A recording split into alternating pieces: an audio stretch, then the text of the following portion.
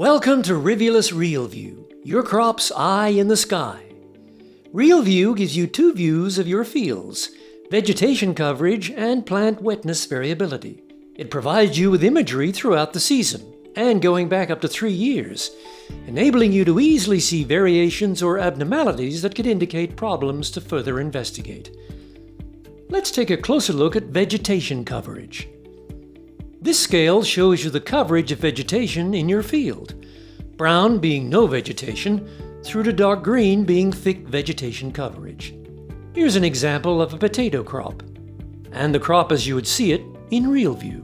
When comparing, you can see that the dark green areas show dense, lush vegetation, and the lighter green and yellow area on the image relates to less vegetation.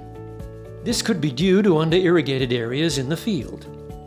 Now here's an example of a chickpea field with irrigation uniformity problems as you would see it in ReelView. You can easily see the yellow areas have problems that you can investigate, and the green areas have lush crops. Plant wetness variability shows the different moisture levels in the plants themselves, not the soil, by showing the areas of the field that are more or less moist.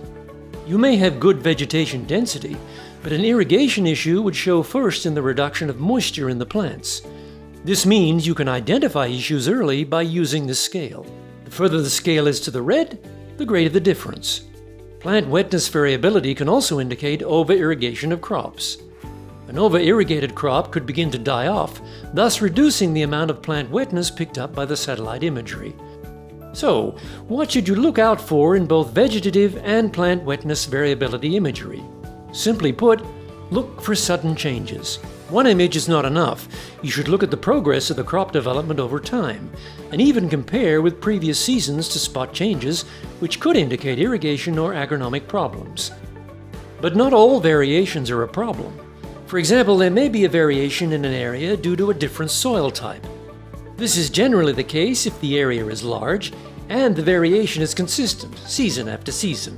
When there is a difference, it is sudden, or a small isolated area, or an area that corresponds to a specific irrigation area like a drip line or even field valve area, this indicates there may be an irrigation or plant health problem. Remember, the imagery shows a potential problem. However, you need to check what it is. For example, irrigation problem, fertilizer problem, or plant disease.